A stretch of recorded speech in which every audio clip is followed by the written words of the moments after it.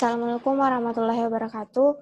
We are from Group 4 and we would like to talking about areas and issues in discourse analysis. Our members of the group is me, Siti Nabila Rafifa Mufidah, and then the second speaker is Dia Istiqomah. The third is Esa Hairunisa. The fourth is Nur Wahida. The fifth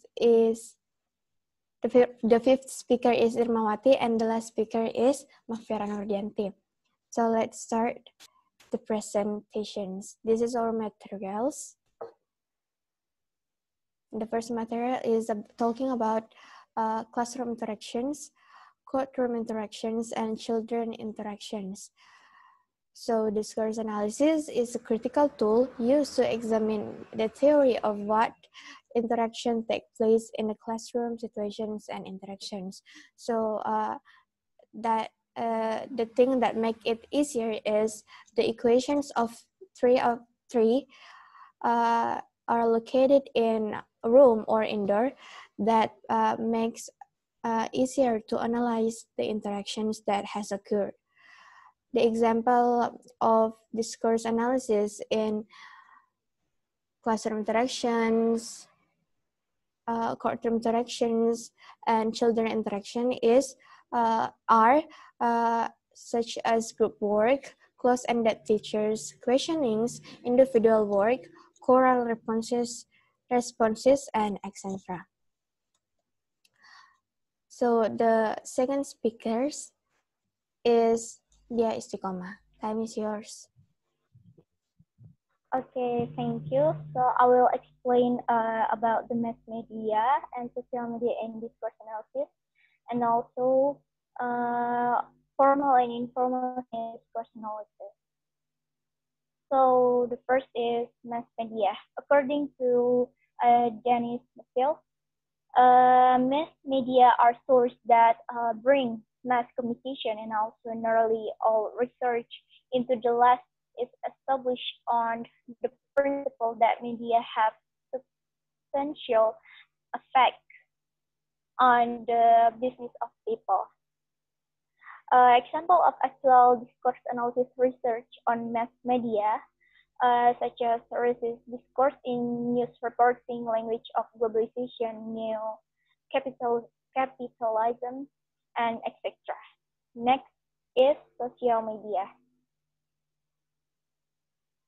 So social media applications such as Twitter, Facebook, and web blogs have spurred the possibilities of public communication and now all kinds of individual and collective actors can take part in public discourse, changing the process and structures of the public sphere.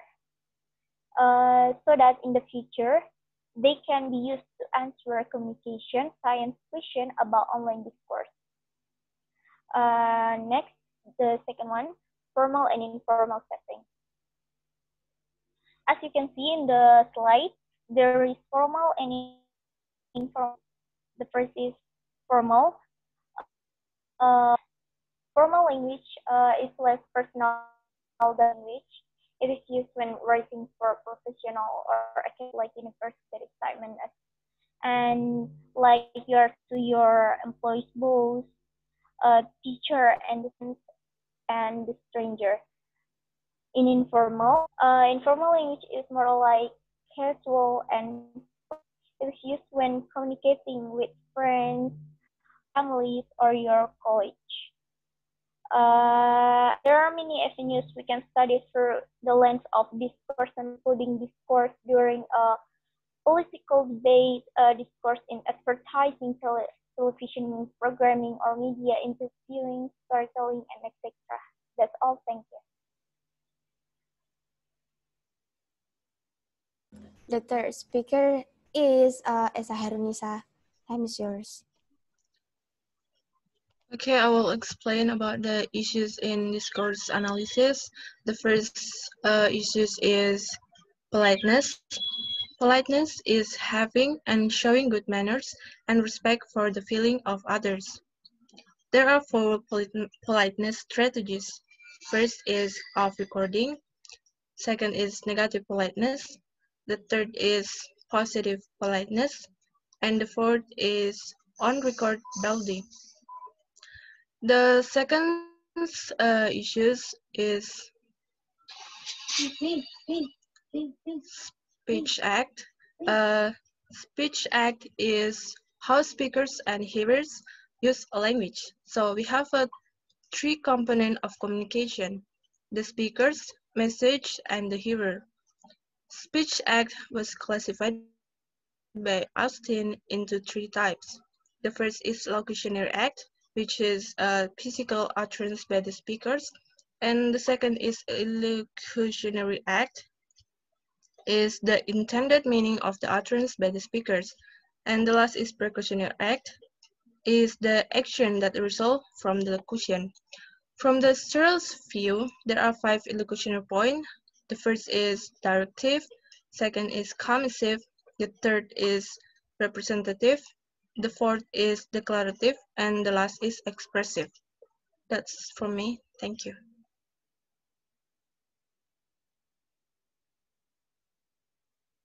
The fourth speakers is Nur Wahida. Time is yours.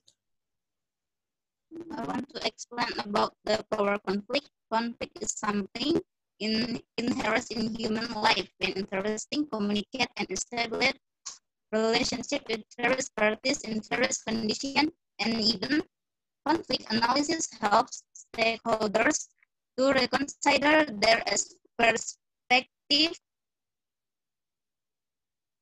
They are the play, influence, misunderstanding, assumption, suspicions, and distrust.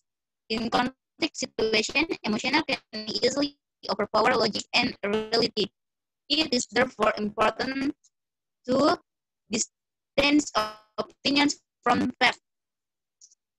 Next, language and gender. Language and gender, it is exactly about the influence of gender difference in the way men and women communicate to each other here in the world. Of this core analysis, we can apply the theory of women language, for example. The theory of women language developed in 1976, in which there are some characteristics of women language. Thank you. That's all. Yeah, thank you. For the fifth people will be Irmawati. Time is yours. Okay, I would explain about nonverbal communication. Nonverbal communication is the transmission of message or signal through a nonverbal platform such as eye contact, facial expressions, gesture, posture, and the distance between two individuals.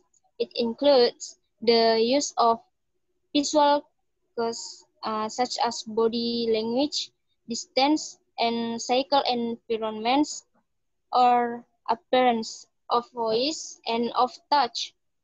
A nonverbal communication can play 5 roles: a repetition, contradiction, substitution, complementing, and accenting. The next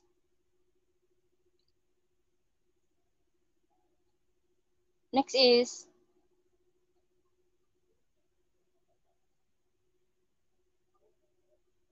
code switching.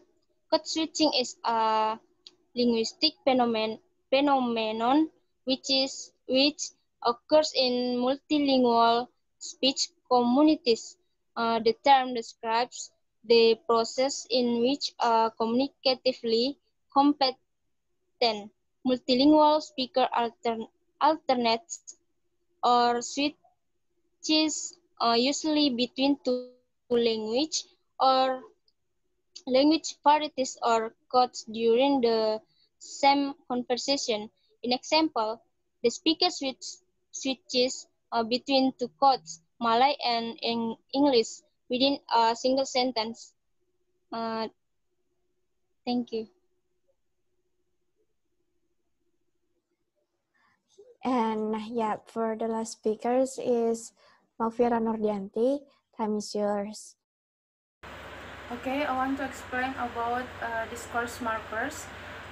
In practical English usage, Michael Swan defines a discourse markers as a word or expression which show the connection between what is said and the wider context. For him, a discourse markers is something that either connects a sentence to what's come before or after, or indicate a speaker's attitude to what he is saying. So he gives 3 examples. The first is on the other hand, the second is frankly, and the third is as a matter of fact.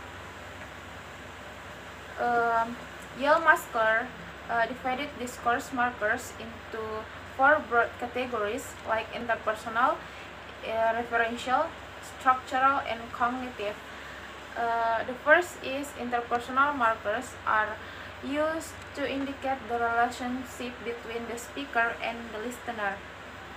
Example in perception like look and believe me, on agreement like exactly, or disagreement like I'm not sure.